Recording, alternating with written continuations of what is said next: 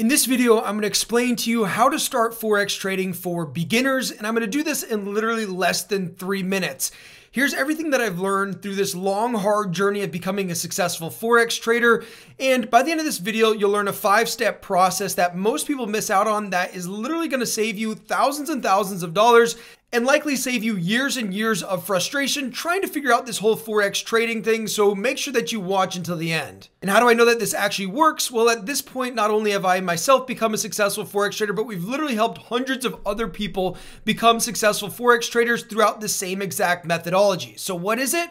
Here's what it is. Step number 1 is you need to learn the basics. Anytime you're learning something new, there's an entirely new lingo. If you're learning chemistry, or you're learning computer coding, or you're learning Forex trading, there's a whole new lingo that you need to get familiar with.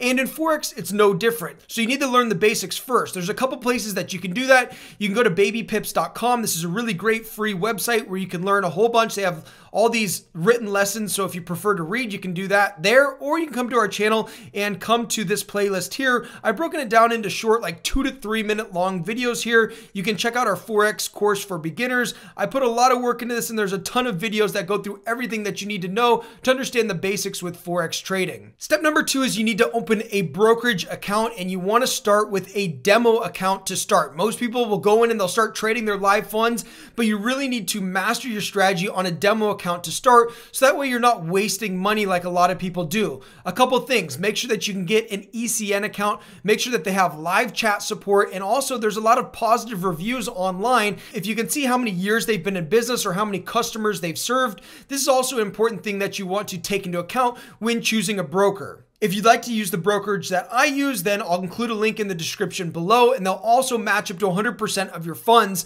which means that if you deposit $5,000, they'll give you like an extra $5,000 to trade with. Step number 3 is you need to find an edge or a winning trading strategy. And this is the idea, right? To model success. Why would you try to figure this out for yourself when there's already successful traders, there's already successful trading strategies? Why not just model what works, right? It's like if I don't know anything about baking, but my grandma's the best brownie maker in the whole world, if she just gives me the exact recipe and I follow the steps to a T, then I can get the same outcome. I can make the same exact brownies that she made because I have the recipe.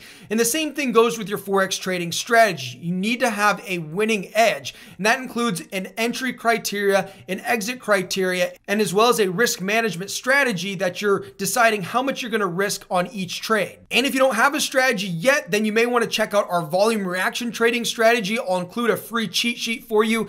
This is a strategy that was developed by who I think is probably the most consistent Forex trader on the planet. His name's Yuya Kato. He's a professional prop trader. He is fantastic, and this is the best trading strategy that I've found.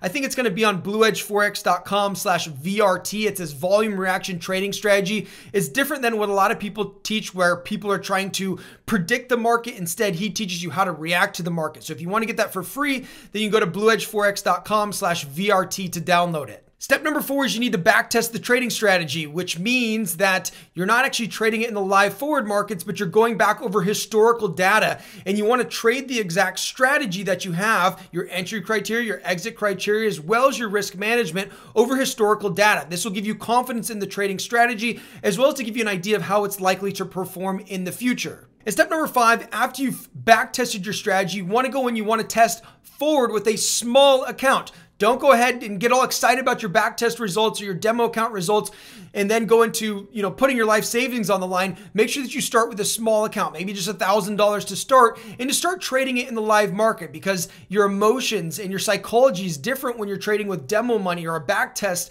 environment versus forward live results. So start on a small account to start, and then move your way up to a bigger account as you see the results starting to come in. If you found this video helpful, then go ahead and like and subscribe, and also join us over on Facebook on the Edge Traders official Facebook group so we can continue the conversation there. I'll also include a link to this in this video somewhere in the description below.